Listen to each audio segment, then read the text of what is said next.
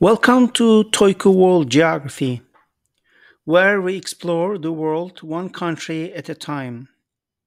Today we are diving into the heart of Europe to uncover the mesmerizing geography of Switzerland.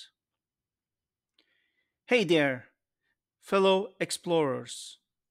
Have you ever wondered what makes Switzerland such a unique and a fascinating country?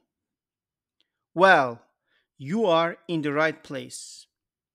From its majestic mountains to its pristine lakes and charming cities, Switzerland is a geographical wonderland just waiting to be discovered. The official name of the country is the Swiss Confederation. The population is around 8 million. The capital city is Bern. The area is 15,940 square miles or 41,284 square kilometers. Official languages are German, French, Italian, and Romansh. Currency is Swiss franc. Major rivers Rhone and Rhine. Switzerland is a small mountainous country located in the heart of Europe. This landlocked country is about the size of New Jersey and is between France and Italy. It's also bordered by Austria, Germany, and Liechtenstein.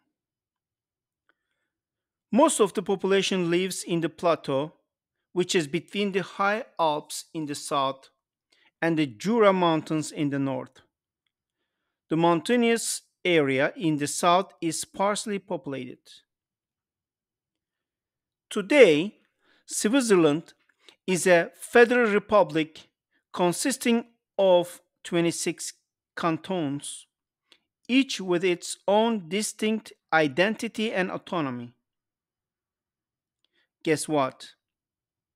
Many people think the capital of Switzerland is Zurich or Geneva. One of the surprising facts about Switzerland is that its capital city is actually Bern, located in the country's west central part. There you'll find the Parliament building, the centuries old French church, and the UNESCO heritage listed Old Town. Switzerland didn't become a member of United Nations until 2002 and is not a member of the European Union. Zurich stands as the largest city, located in the northeastern part of the country, and the Swiss political system remains decentralized, which cantons retaining significant authority within the federal framework. Switzerland has a strong and extensive transportation system. Zurich International Airport, serving as the largest and busiest airport in the country. Geneva and Basel, they also have a major airport in Switzerland, ranking as the second and the third busiest airports.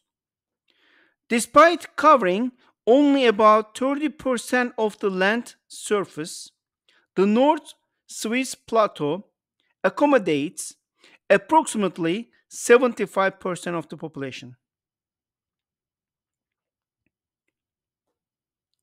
Switzerland's transportation infrastructure is renowned for its efficiency with well paved highways, extensive tunnel networks, and extensive rail system.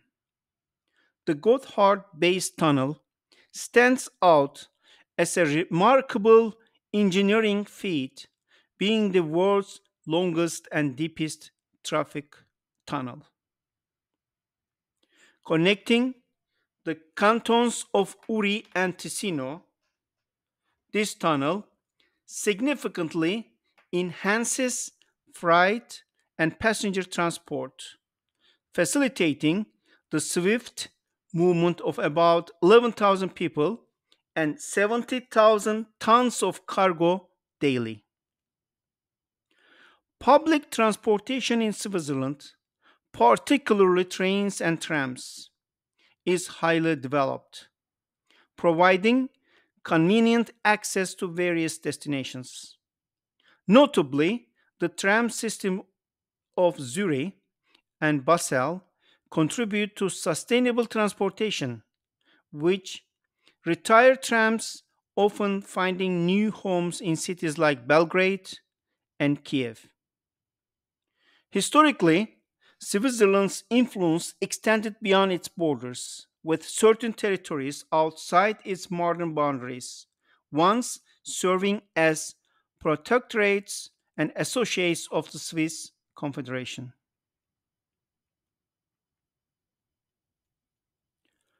Population.